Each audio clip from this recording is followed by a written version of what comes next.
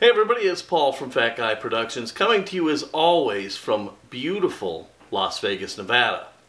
So I promised to tell you what Home Automation and HomeKit are. Well, here you have it. Turn on the ceiling fan. Got it. There you have it. Turn on the surgery lights. Done. Voila. Home automation is literally Rosie the robot come to life. Now, for all you younger folks, you're not going to have any idea what the hell I was just talking about.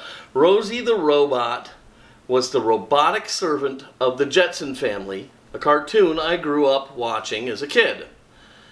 And she was a physical robot. She had a little maid's apron and a little hat, and she ran around the house doing things for the Jetsons. So you might ask her to turn on the ceiling fan. You might ask her to lock the front door. Whatever the case was, she did it for you. Home automation is Rosie the robot without the robot. It's your house doing stuff for you. It's pretty awesome. So, what is HomeKit then? Well, to understand HomeKit, you have to understand home automation a little bit, in that there are all these manufacturers of devices that you will buy and put in your house to automate stuff, such as your fan. And all these manufacturers have applications designed to control their products.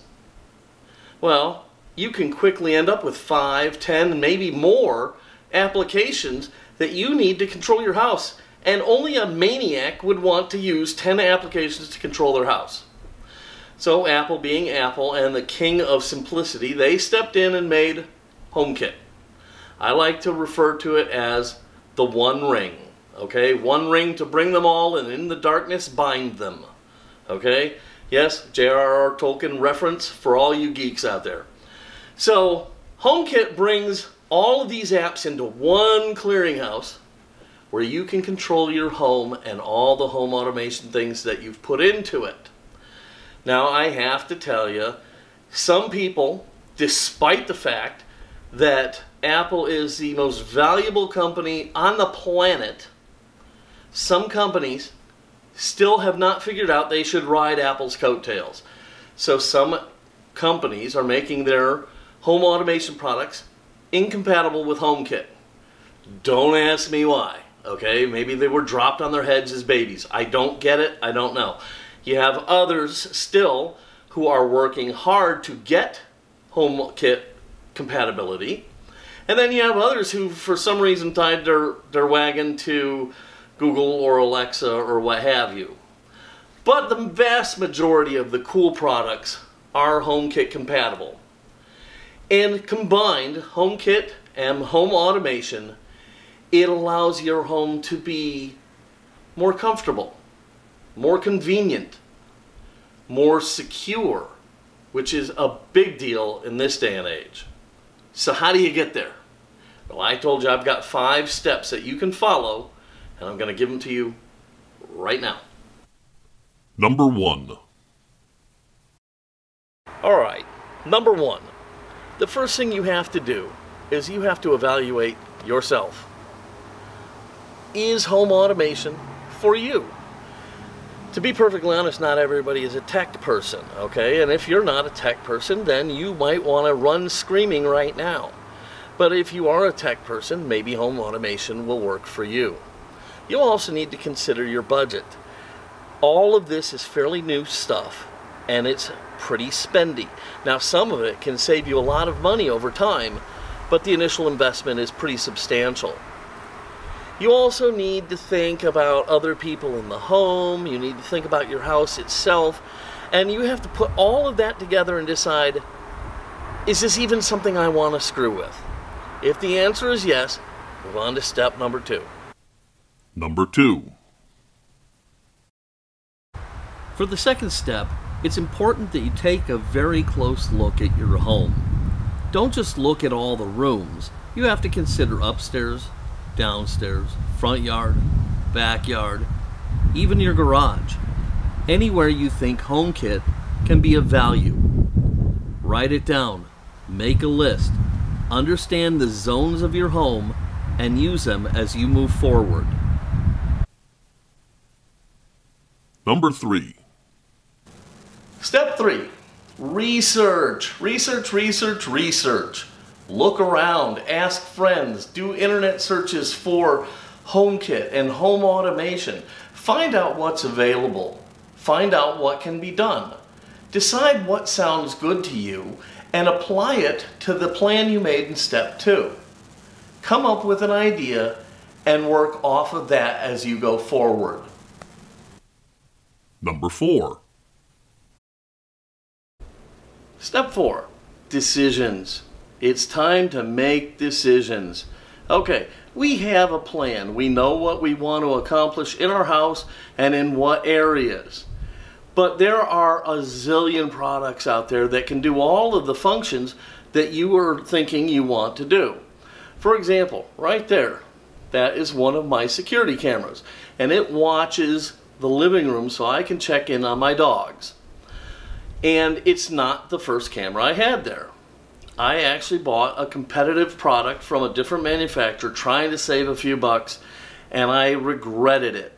I didn't do enough research. I tried to cut corners, and I paid the price for it. I didn't do enough research. I just kind of leapt into things, and I had to deal with it. All right? Security cameras right here. That's an area you really want to try not to cut a corner on. I can tell you from experience. Now that's going to be a whole nother episode, and I'll talk about security cameras then. But for right now, let me just tell you, don't cut corners on your security, okay? It's not worth it. You're going to regret it. So what's going to be first? Is it security? Is it climate? Okay? Both of those are great starting points. Security, this day and age, you cannot have enough security. It's getting really sketchy out there. But maybe you live in an apartment where you don't want to invest in that. I don't know. Maybe you live in Mayberry and you don't need it. I don't know. I'm not you. Only you can answer that question. The other thing I mentioned is climate. Okay? I have 2 HomeKit compatible thermostats controlling the air and heat in my home. And I have never been happier. Best money I ever spent, and I'm not even kidding. As I tell you every episode, I'm coming to you from Las Vegas. We get 118 at times, all right? My house has never been more economical and more comfortable and more convenient since I started controlling the air with automated thermostats and HomeKit. Number 5. All right, it's time to talk a little turkey with you for number 5. This, and you're going to think I'm joking, and I am absolutely deadly serious here. I am not joking. This is by far the most important thing you have to consider before making the leap into HomeKit. And please, you probably are gonna give it a little snickle when I say what I'm gonna say here, but I'm not joking with you, okay? I'm trying to save you a lot of time, money, frustration, and fights, okay? Number 5 is the PA factor. PA factor, and that means partner acceptance factor. Now, it used to be the wife acceptance factor, but I personally thought that was really kind of short-sighted in this day and age, so I've changed it to the partner acceptance factor. It is a real thing, and I'm deadly serious about this. The partner acceptance factor is a scale of 1 to 10, and you use this to make a determination on what you're going to do in your house. As far as you can actually use this for anything, but it's really applicable with HomeKit and home automation. It is a scale of 1 to 10. It is a sliding scale. It is ever evolving. And in my opinion, if you're considering putting in a home automation item and it does not receive above a 6, scrap the idea. Don't do it. It's a mistake. Huge mistake. You're inviting frustration and heartache. Don't do it. you need at least a 6.5 on the PA factor before you can move forward. Now, let me give you an example of how to apply this. Okay, I've never done any home automation, and I've decided I'm going to start really simply. And I decided I'm going to get a LifeX light bulb. Just one LifeX light bulb. And I'm going to put it in one of the lights in our living room so we can try it out. And I've looked at all the other factors, and those came first because you need all that information to get an accurate PA scale, okay? So I've looked at everything, and I've determined that that one light bulb is going to get a PA score of a 6.5. Okay, so I've got this one LifeX light bulb, and I put it in the lamp in the living room. And I tell my wife about it, and I say, okay, hey, what I've done is I put this special light bulb in here. And instead of using the switch, now you say, turn on the lamp, and she'll do it. Or you can use this app to turn it on and off. You can change the light's colors. We can set it to a timer, whatever we want to do. Now remember, our PA score was a 6.5 here. I can almost guarantee you that it is going to drop in the first week, probably below the 6 mark, probably down to like a 5.5 or even a 5. But because we started at a 6.5, it's okay to move forward. And we're going to ride it out. We're going to let her play with it. And by week 3, it may be up to a 6. By week 6, it may be up to a 7.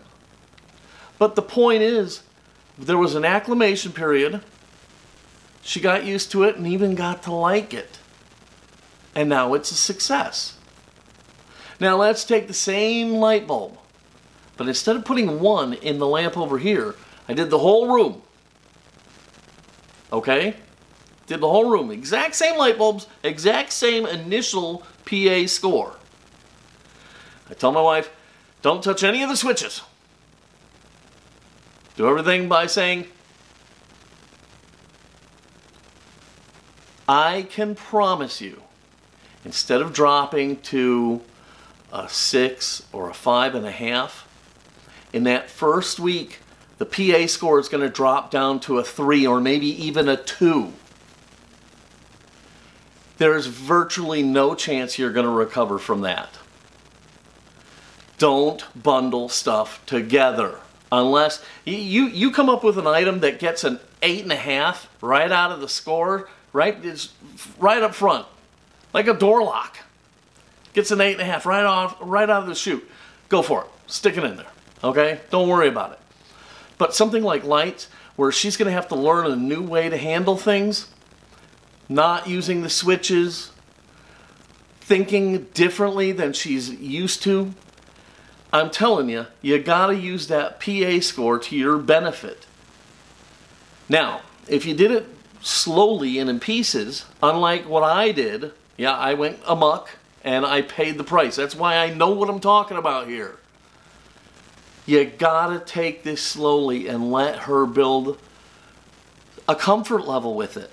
And if you do that, the next product that you want to try, maybe a switch for a different area or something like that, it's going to have a higher PA factor and right out of the gate, because you took your time with this first item and gave her some chances to get to become friendly with it. Now, you've gone through all 5 steps. Start to build your world the way it works for you. For me, by happenstance, it was climate control came first, security came second. All right? That's because we had to change out the air conditioning system and new thermostats came with it. But for you, it could be anything. You might live in an apartment. It might just be a simple item of buying a nano leaf. If it is, go for it. If it's a lock, go for it. A security camera, a light, whatever it is, go for it. Love it. And get with the automated world. You're gonna love it. All right, bottom line, home automation is not a must. It's nothing you have to have in your life. But it can make your life easier. It can make your home more comfortable. And it can absolutely make your home more secure. Alright, if you like this video, please give it a big thumbs up. Click subscribe. And if you have any questions or comments, put them right down below. I'm going to get out of here. This is Paul from Fat Guy Productions. Until next time, be good.